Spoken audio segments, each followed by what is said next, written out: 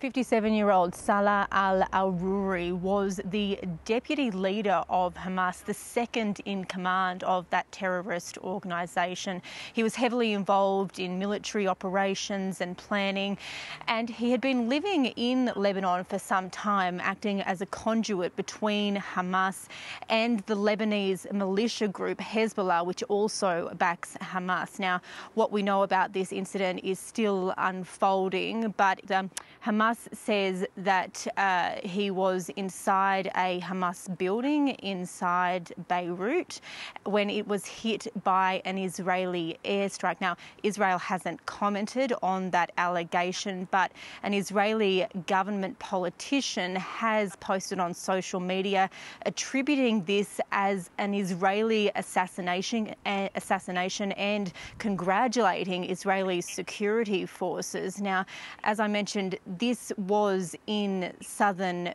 Beirut, which is an area that hasn't been hit for a long time, and al-Aruri is the most senior Hamas official to have been killed since the October 7 attacks.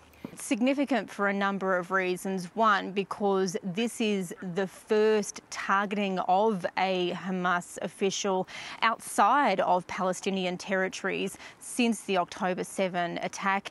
And secondly, as I was mentioning, this is in a Hezbollah area, southern Beirut. And so far in this conflict, we've seen skirmishes between Hezbollah and Israel, mainly confined to that Israel-Lebanon border. So there are significant fears that this could lead to a massive escalation. Hezbollah in the past has said attacks on Beirut would be crossing a red line, and it would necessitate significant retaliation. So people in Israel and also in Lebanon tonight quite anxious to see how this is going to progress, and Israeli security forces are saying they are on high alert for any responses, including the possibility of long-range missiles being fired at Israeli targets.